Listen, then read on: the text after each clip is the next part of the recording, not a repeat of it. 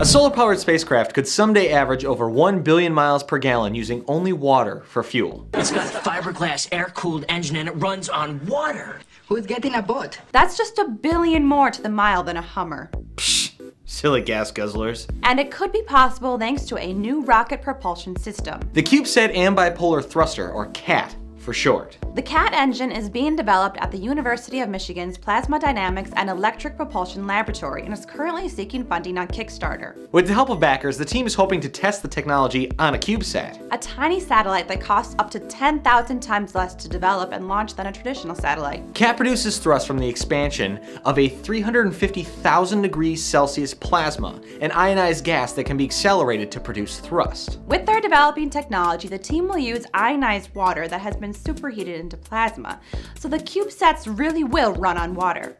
So it is a boat. The force generated by the thruster is low, but very efficient. Looking at traditional electric propulsion devices used by groups like NASA, the team realized they needed to invent new technologies in order for the device to be miniaturized for a CubeSat. After much trial and error, they developed a new magnetic nozzle using permanent magnets and a way to superheat the plasma stream in a compact volume. The team turned to 3D printing for parts that couldn't be machined, such as the solid silver antenna. Partnering with Shapeways, they are hoping to continue to push the envelope of 3D printing for space applications. They have already surpassed their goal of $50,000 by more than $16,000 with 11 days left to go.